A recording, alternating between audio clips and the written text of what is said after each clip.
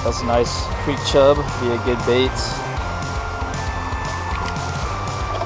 What is up, guys? This is Zach from Anglers Escape, and today I'm out here on the Missouri River on a local sandbar. And it was this time last year, actually yesterday, that I caught an 80-pounder on this sandbar using a big live creek chub like this. 10-0 circle hook, the 8-ounce weight to keep it down there. And I'm gonna go ahead and hook up this big old live creek chub right through the nostril like that. He'll stay alive a long time, and hopefully we get a big taker, but let's hope we have some luck tonight. It's one of the last nice days of the year. It's the end of October, and we'll see what we get. All right, guys, we might have something on worm on this mini pole. I bought it for 10 bucks off Amazon. Free shipping and no tax. We'll see if we got anything. Looks like we might have something. Pretty surprised that this like survival fishing pole is only 10 bucks. It basically is a pen fishing pole. Collapses down into a little pen. So we'll see what we got. Fishing with a size 1 hook and big piece of night crawler. Probably either a carp, a sturgeon, or a small catfish. With the river, you never really know, or a turtle, or a gar. Let's see if I can get down here and net him. This looks like a sturgeon. All right, got a nice little shovelnose sturgeon. Prehistoric looking fish. You gotta be really careful with these guys because they got some extremely sharp spines on them. A year ago, I came here and caught a pallid sturgeon a little bigger than this, just pure albino. They're an endangered species. This is just a shoveled nose, so it's not endangered, but pretty numerous, and they don't get a whole lot bigger than this. They get to about, this guy's almost probably a pound. They don't get much over 3 pounds.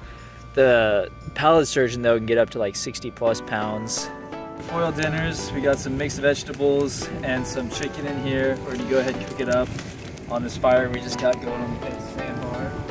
And foil dinners, you can't hardly go wrong. They're pretty hard to burn, pretty hard to screw up, but they're great for the campfire. You just throw them on the fire, and we'll check them probably in 10 minutes, flip them over, cook them another 10.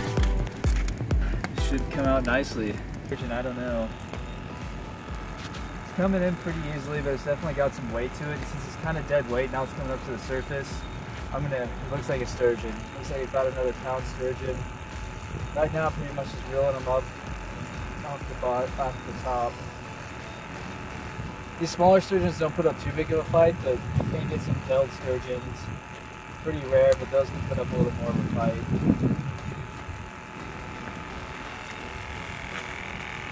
That's a little bigger than the last one, or maybe about the same size.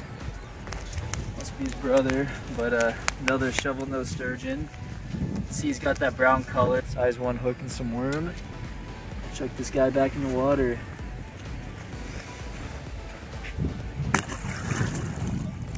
All right, guys, our steaming meal. We got some fresh vegetables, and we got 2 chicken patties in there. Look pretty good. And the other one's just about done on our fire. Caught 2 sturgeons so far. We had 1 potential fish, but we were snagged, so we had to break it off. I threw out a new creek chub. But good night overall. Just nice to get out, even if we don't catch any monsters tonight. But could be one of the last nice days of the year. Sun just set.